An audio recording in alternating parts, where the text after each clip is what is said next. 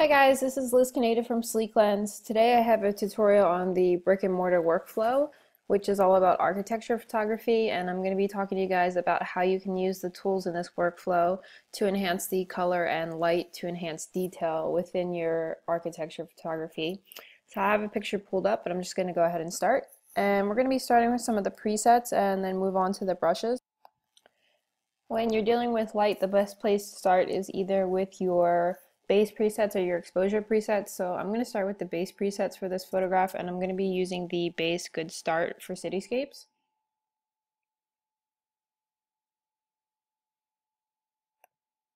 So as you can see, that's already added a bunch of contrast and light to the photograph and enhanced the color. The next place I'm going to go is to my exposure presets, so I can brighten the shadows on this.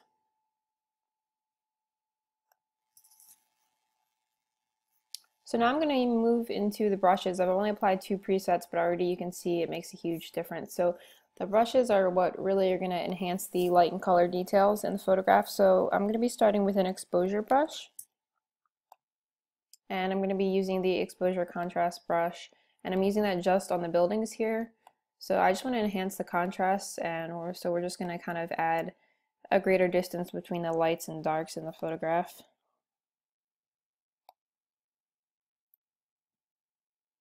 Alright, so I'm going to go ahead and hit new. The next brush I'm going to use is the Enhance Clouds brush. This is really great if you have a photograph that has, really nice skyline. It just enhances the contrast within the clouds and provides a little bit of a greater detail here. I'm going to hit new one more time. Second brush I'm going to be using is a temperature brush, and I'm going to be using the temperature cooler. And I'm using that just to kind of bring out the blue in the sky here, because I really am looking to enhance the color in the photograph.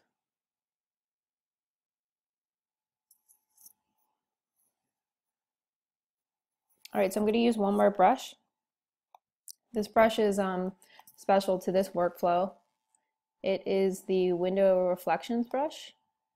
So you can adjust the size of your brush down here if you'd like, or I use the bracket keys on my computer. It's just a shortcut. And I'm going to be using this basically in all these windows here to enhance the reflections. It's kind of a tedious thing to sit here and highlight all the windows, but as you'll see, some of these reflections have details of other buildings, and that really actually brings out the detail within the photograph to just kind of highlight them. So you just kind of have to sit here, and you don't have to do every single window, of course, but you just want to get the ones that have major detail in them.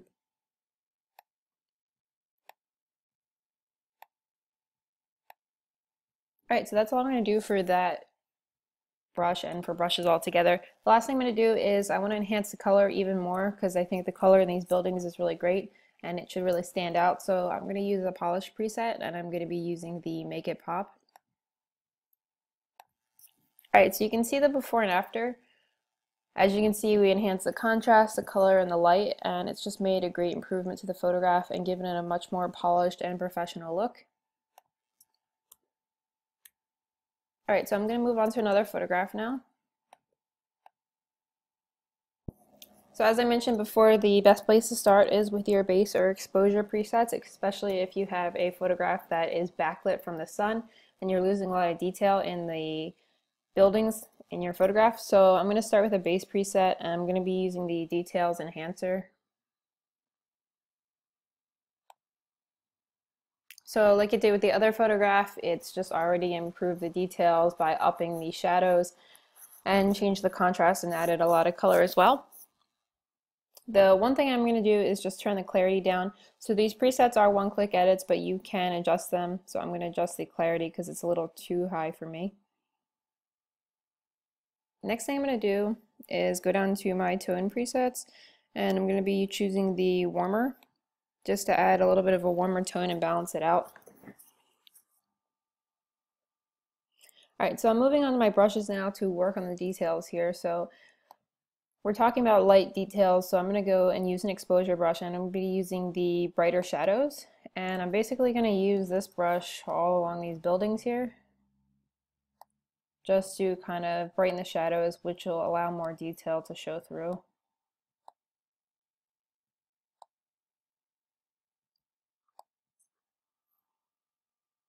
Again, we're going to use the Enhance brush for the clouds.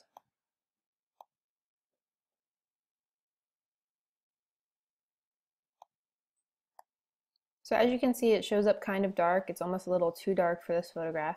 But just like the presets that you can adjust, you can also adjust the brushes. So I can go in here and push the exposure up a little bit and the highlights up as well.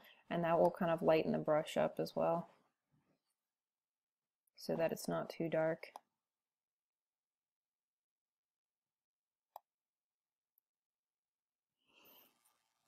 Alright, so now we're talking about color details. I'm going to use a new brush. This brush comes in a lot of our workflows, but it's especially useful in this one.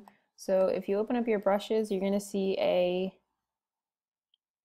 Add Golden Sun brush, and I'm just going to basically just kind of use that just vaguely right around here to kind of add some of this golden color back into the sunset that's going on in the background. I'm going to hit New. I'm using one more brush now. I'm going to be using a temperature brush, using the warmer one, and I'm basically going to be using that on the buildings here to kind of enhance the warm tone that would be coming from the sun. As you can see, the photograph has a lot of blue in it, and opposite blue on the color wheel is yellow or orange, like a warmer tone. So adding this warmer tone here just really kind of balances out the blue in the sky. I am going to slightly turn the saturation down so it's not as strong of a warmer color. Alright, so that's all I'm going to do for this photograph, so I'll show you the before and after. So as you can see, we made a very large improvement. We've brought all the detail back into the buildings. We've added color into the sunset and back in the sky, and overall just improved the photograph. So here's the before and the after.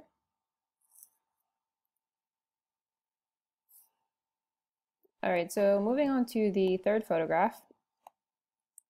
So this photograph's inside. As you can see, it's in near a subway and it's very dark.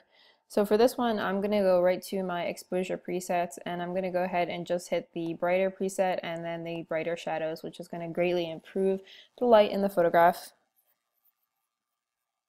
The next thing I'm going to do is use a polish preset, just sharpening to sharpen the photo up a little bit, and I'm going to add the more clarity as well.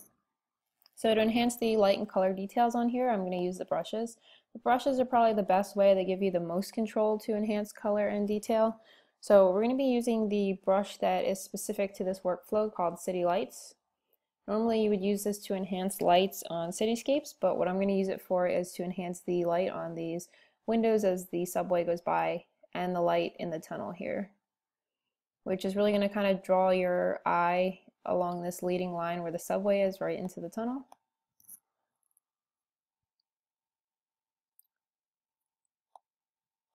So that's all I'm going to use for that. The next thing I'm going to do is just go into my basic tab, and I'm going to slightly up the exposure a little bit, not very much, and the contrast as well. Alright, so here's the before and after. Same thing as with the other two photographs. The light has improved and the contrast, color, everything. So you can see how this really can enhance the details in your architecture photography. So I hope you guys enjoyed this tutorial, and you'll be able to try it out for yourself with your own workflows.